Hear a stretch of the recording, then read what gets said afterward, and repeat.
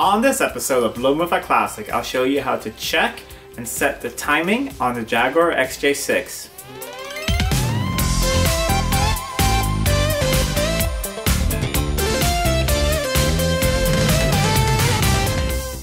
Welcome back to Living with a Classic, and if you're new to my channel, I hope you stick around and consider subscribing. I put new videos every week on some Jaguar and classic car related content. And in today's video, I'm going to start tuning this XJ6. In the previous video, we finally got it started, and thank you so much for all those nice comments. And thank you so much for everyone who's followed along on this journey of this rebuild, showing what can be done at home with some simple tools and not really big budget and still end up with a great car that you can drive. So before we can drive it, it has to be tuned. Before we tune the carbs, however, you always start with ignition. That's what I'm doing today.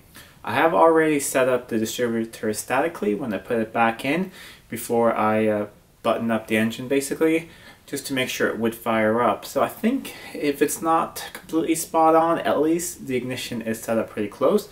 But I'll show you today how to check it with a normal timing light. This is a pretty simple one I have. However, you can set the degrees on the back, but you don't need one of these. I'll show you that you actually don't need one that has to set degrees like this. You can just have one that's on a 0. That's no problem at all, because there are timing marks on the dampener of this engine. So now we'll head on over to the engine. I'll check the timing, and if it's correct, that's great. But I will also show you then how to adjust it if you need to. And if it's incorrect, then we're going to adjust it on this one. So let's head over to the engine, fire it up, and check the timing. I've already run the engine up to operating temperature. So you can probably see I have the choke disconnect at the moment. I had some issues with it during my first startup. I'm going to have a look at that next. I've also disconnected the vacuum to the distributor. And I've hooked up my timing light. So I hooked it up over here. And then I hooked up the sensing part to number 6 cylinder. So on the XK engine, number 6 cylinder is at the front. And that's where you time it. Then you have the timing marks down over here. They're pretty easy to get to. I will film those in a minute. And on this engine, the timing should be 8 degrees before top dead center. This is a Series 3 engine though. That's has Series 2 inlet manifolds and carbs put on it. So it does have the Series 3 distributor, which is a great distributor because it's an electronic ignition. However, it's a little different setup, because if you have the original Series 2 distributor with points and condenser, on the other side of the vacuum advance over here, you have a little knob called the veneer that you can turn back and forth, and that will let you make small adjustments, easy small adjustments to the ignition timing instead of messing with the pinch bolt here on the back. I set this thing up roughly with the pinch bolt on the back statically, so it should be pretty close. But let's fire up the engine and see what the timing is, how close we are, and if it has to be adjusted. Hopefully it's gonna fire right up. Just give it a little rev.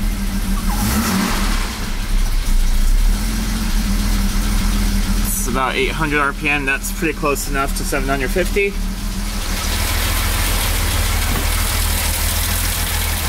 Grab my timing light here, and I'm going to set it to 0 to start with, and shine it down there.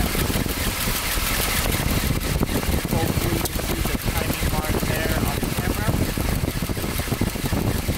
It looks like it's at 5 mark about, so I'm going to turn the dial on the timing light until it goes off the 0 mark.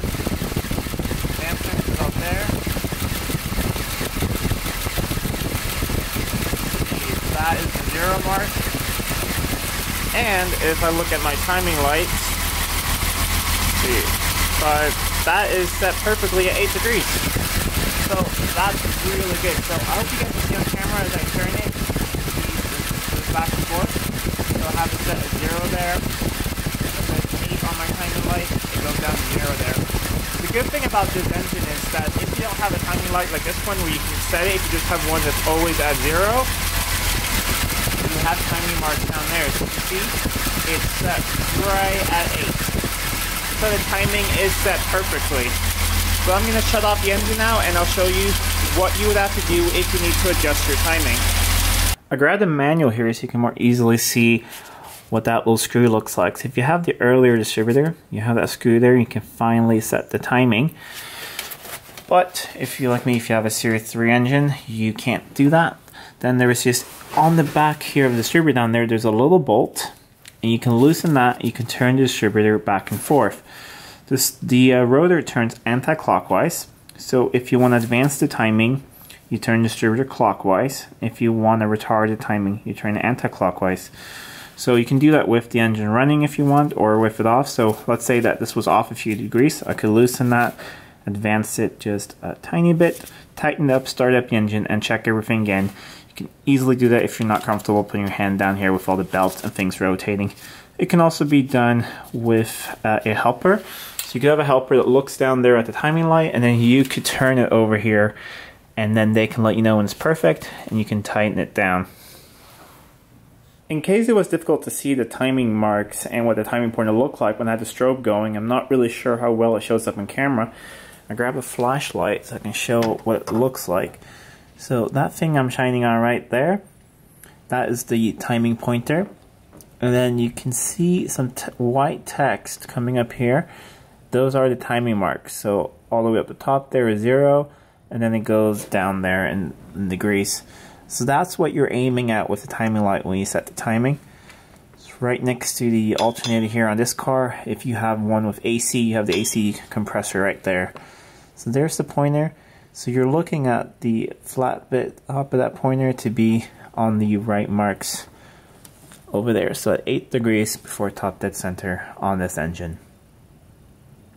Just one last thing I want to clarify. I set the timing at 8 degrees before top dead center.